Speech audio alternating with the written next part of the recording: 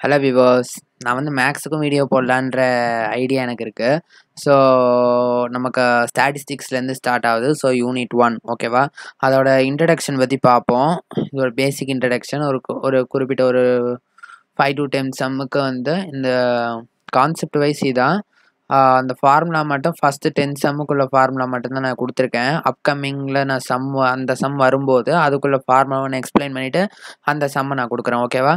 Right. First வந்து descriptive ஸ்டாட்டிஸ்டிக்ஸ்னால் என்னென்னு பார்க்கலாம். மொத்தம் 2 ஸ்டாட்டிஸ்டிக்ஸ் சொல்கிறேன். Descriptive statistic, இன்ஃபரன்சியல் statistics. ஓகேவா. டிஸ்கிரிப்டிவ் ஸ்டாட்டிஸ்டிக்ஸ்னால் நம்ம இந்த pie chart, flow chart, bar chart இதெல்லாம் யூஸ் பண்ணி நம்ம பண்ணுறோம்ல.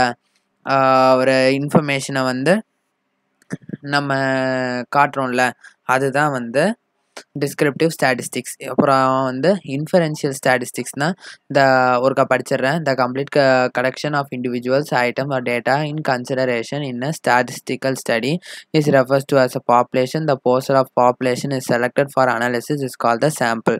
ஓகேவா. இன்ஃபரன்ஷியல் ஸ்டாட்டிஸ்டிக்ஸ்னால் என்னென்னா, ஒரு பாப்புலேஷன் இருக்குது. இப்போ வந்து ஃபார் எக்ஸாம்பிள் என்ன சொல்லலான்னா, ஒரு காலேஜ் கேண்டீன் எடுத்துக்கலாம். இப்போ காலேஜ் கேண்டீனில் வந்துட்டு உங்களுக்கு வந்து சாம்பார் சாதம்னு ஒன்று இருக்கட்டும், அது இருக்குது. அது வந்து நல்லா இருக்கா இல்லையா அதை நம்ம டெஸ்ட் பண்ணுறோம். ஓகேவா. இதுக்கு நம்ம என்ன பண்ணுவோன்னா, இப்போ வந்து ஒரு நாளைக்கு ஒரு 1500 பீப்புள்ஸ் வந்து அங்கே அந்த சாம்பார் ரைஸ் வந்து வாங்கிட்டு போகிறாங்கன்னா, நம்ம வந்து 1500 பீப்புள்கிட்டையும் நம்மளால் கேட்குறது கஷ்டம் இல்லை. ஸோ அதுக்கு என்ன பண்ணுறாங்கன்னா, பாப்புலேஷனை வந்து 1500. ஓகேவா. So பாப்புலேஷனோட value is 1500. அதுக்கப்புறம் நம்ம எப்படி நல்லா இருக்கா இல்லையா அப்படின்னு கண்டுபிடிக்கிறதுக்கு என்ன பண்ணுறோன்னா, ஒரு சாம்பிள் எடுக்கிறோம். ஓகேவா. சாம்பிள்னால் ஒரு 10 to 15 மெம்பர்ஸை வந்து கூப்பிட்டுட்டு சாம்பிள் பார்க்கலாம். எப்படி சொல்கிறதுனா, அவங்கக்கிட்ட வந்து ஃபீட்பேக் கேட்டு ஸோ அப்படி வந்து நம்ம ஆன்சர் கொடுக்க முடியும். அதுதான் வந்து அந்த மாதிரி ஒரு பாப்புலேஷன்லேருந்து சாம்பிள் எடுத்துகிட்டு அந்த சாம்பிளை வச்சு நம்ம இன்ஃபர்மேஷன் கலெக்ட் பண்ணுறத, நமக்கு வேண்டிய ஆன்சர் கெட் பண்ணுறது, இதுதான் இன்ஃபரன்ஷியல் ஸ்டாட்டிஸ்டிக்ஸ். என்னோட அண்டர்ஸ்டாண்டிங் படி நான் சொல்கிறேன். உங்களோட அண்டர்ஸ்டாண்டிங் வந்து இருந்தாலும் பரவாயில்ல. Okay, no issues. ஓகே. இப்போ வந்து இதுதான் இன்ஃபரன்ஷியல் ஸ்டாட்டிஸ்டிக்ஸ். ஓகேவா. ரைட். இப்போ நெக்ஸ்ட் வந்து டேட்டானா என்னென்னா, எனி அப்சர்வேஷன், அதை கிவன் இன்ஃபர்மேஷன், என்னென்ன இன்ஃபர்மேஷன்லாம் நம்ம வந்து அப்சர்வ் பண்ணோம், என்னென்னலாம் தேடி கண்டுபிடிச்சோம் அப்படின்னா, இப்போ நம்ம ஒரு எக்ஸாம்பிள் பேசுனா, கேண்டீனில் சாம்பார் ரைஸ் நல்லா இருக்கா இல்லையா, அதில் வந்து பாப்புலேஷன் 1500, அதுக்கப்புறம் சாம்பிள் வந்து ஒரு 15-20. ஸோ அந்த மாதிரி இதில் வந்து நல்லா இருக்கா இல்லையா அதெல்லாம் தான் டேட்டான்னு சொல்லலாம். அப்புறம் experimental யூனிட்னா the object upon which the data is correct. Experimental யூனிட்னா maybe சாம்பிள்ஸாக இருக்கும், அதோட ஃபீட்பேக்ஸாக இருக்கும். ஓகேவா. பாப்புலேஷன்னா நான் சொன்னல, அந்த 1500 பீப்புள் அது வாங்குறாங்க, அந்த மொத்த பாப்புலேஷன், அதுதான் வந்து நம்ம வந்து பாப்புலேஷன்னு சொல்லுவோம். அப்புறம் இந்த variable characteristic property of individual experimental unit. Okay. அப்புறம் வந்து ஸோ இதெல்லாம் பார்த்துக்குங்க. Simple. a subset of the unit of a population statistic, collect, analyze, summarize, interpret, draw conclusion from the data. So இதுதான் வந்து ஸ்டாட்டிஸ்டிக்ஸில் வந்து நம்ம டேட்டா வாங்குவோம், அதை அனலைஸ் பண்ணுவோம், அதை சம்மரைஸ் பண்ணுவோம், அப்புறம் அதுக்கான கன்க்ளூஷன் நம்ம கொடுப்போம். ஓகேவா. இதுக்கப்புறம் குவாலிட்டேட்டிவ், குவான்டிடேட்டிவ்னு சொல்லுவாங்க. குவாலிட்டேட்டிவ்னா நான் numerical. For example gender, pincode, colour. So வந்து எதெல்லாம் நியூமெரிக்கலாக இருக்கோ, நான் நியூமெரிக்கல் இன்ஃபர்மேஷன் தான் வந்து qualitative. குவான்டிடேட்டிவ்னா numerical analysis such as height, wait, temperature, இதெல்லாம் நியூமெரிக்கலில் வரும். ஸோ இதெல்லாம் குவாலிட்டேட்டிவ் அனாலிசிஸ். இது குவான்டிடேட்டிவ் அனாலிசிஸ், இது குவாலிட்டேட்டிவ் அனாலிசிஸ். ஓகேவா.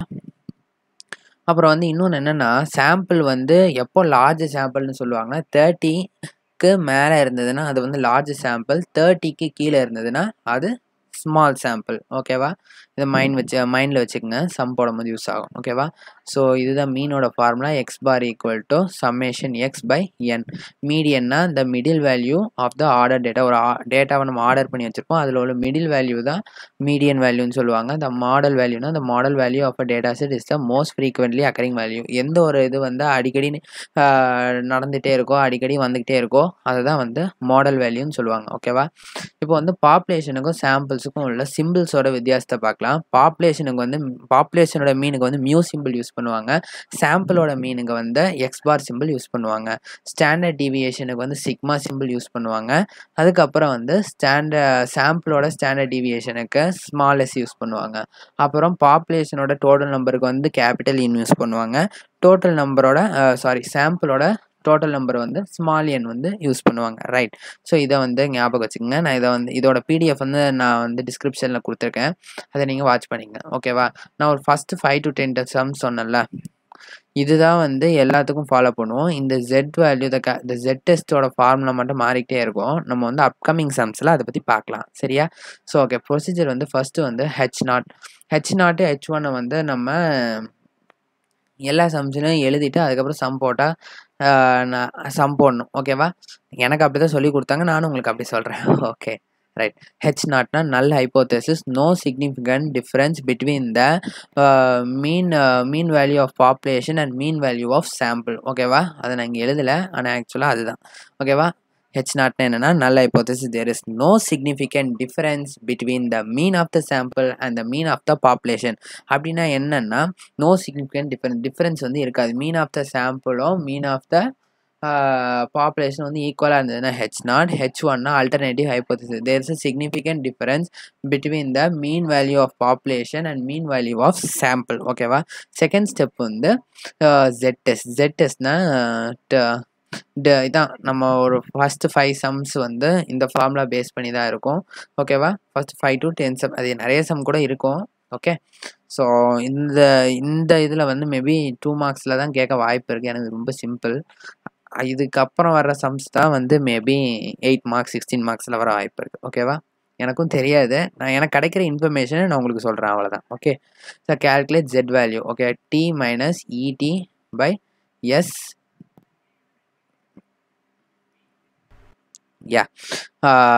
T minus ET by S by ETன்னு வரும். ஓகே, சாரி இதை வந்து மைண்டில் வச்சுக்காதீங்க. இந்த ஃபார்முலா வேணாம், இதை மட்டும் மைண்டில் வச்சுக்கோங்க. ஓகேவா? ஜெட் டெஸ்ட்டுக்கு இதை யூஸ் பண்ணுங்கள். X bar minus mu by S by root n. ஓகேவா? நம்ம இப்போ தானே பார்த்தோம் எக்ஸ் பார்னா என்னது. X பார்னா mean of the sample minus mean of the population divided by S. What is எஸ்னா standard deviation. ஓகேவா? Standard deviation of the sample, அதுக்கப்புறம் வந்து divided by root என். ஓகேவா? ரூட் என். ஓகே, ஸோ ஓகே, இதில் வந்து சொல்ல மறந்துட்டேன். என்னன்னா என்னதுன்னா இந்த டோட்டல் நம்பர் மொத்தமாக எத்தனை நம்பர் இருக்குது. நம்ம கொஷின்ஸில் வந்து ஃபார் எக்ஸாம்பிள் 200 டீன்ஸ் அந்த மாதிரிலாம் கேட்பாங்க. ஸோ அதோட டோட்டல் நம்பர் தான் வந்து நம்ம என்னன்னு எடுத்துப்போம். ஓகேவா? நெக்ஸ்ட் வந்து alpha the level of significance. So ஆல்ஃபானா என்னன்னு பார்த்துருவோம். ஃபஸ்ட்டு ஆல்ஃபானா என்னென்னா நமக்கு ஒரு டேபிள் இருக்கும். இந்த டேபிளை வந்து நம்ம மக்கப் பண்ணணும். ஓகேவா? இந்த critical values are டேப்லேட்டட் value. So இதுதான் ஜெட் ஆல்ஃபா. நமக்கு என்ன சொல்லுவாங்கன்னா, இங்கே பாருங்கள், இப்போ என்ன கேட்டுங்க, ஜெட் ஆல்ஃபா கண்டுபிடிக்கணும். ஓகேவா? Jet ஆல்ஃபான level of significance. Level of சிக்னிஃபிகன்ஸ்ன்றது வந்து கொஷினில் 5% 1% இந்த இது மென்ஷன் பண்ணியிருப்பாங்க. அதை தான் வந்து ஆல்ஃபான்னு சொல்லுவோம். அது வந்து லெவல் ஆஃப் சிக்னிஃபிகன்ஸ். இப்போ வந்து ஃபார் எக்ஸாம்பிள் 5% 1% இந்த ரெண்டுமே கொஷின் இல்லைன்னா by default we should take 5%. ஓகேவா? 5% தான் எடுக்கணும். ஓகேவா? Critical values tablet value. 1 tail test 2 tailed test. 1 tailed testனா when it is 1% it is 2.33 and when it is 5% it is 1.645 and when it is 2 tailed test 1% means 2.58 and 5% means 1.96. Right? Okay, இப்போ உங்களுக்கு வந்து 1 tail testனா 2 tail testனா என்னென்னு ஒரு குழப்பம் இருக்கும், அதுக்கு எடுத்து வச்சுருக்கேன். இப்போ வந்து ஒன் டெய்ல்டு டெஸ்ட்னா ஒரு 1 எண்டு தான் இருக்கும். அதுக்கு அந்த ஆன்சருக்கு வந்து ஒரே எண்டு தான். 2 பக்கமாக தேட வேண்டியதுக்கு வந்து வேலை இருக்காது. இப்போ வந்து என்ன சொல்கிறதுன்னா, ஃபார் எக்ஸாம்பிள் என்ன சொல்கிறதுன்னா, இப்போ ரோடு இருக்குது, உங்களுக்கு வீட்டிலேருந்து காலேஜ் போகணும். உங்களுக்கு வந்து வேறு வழி இல்லை, ஒரே ரோடு தான், அல்டர்னேட்டிவாக பெருசாக எதுவும் கிடையாது அப்படின்னா 1 tail டெஸ்ட்டுன்னு சொல்லுவோம்.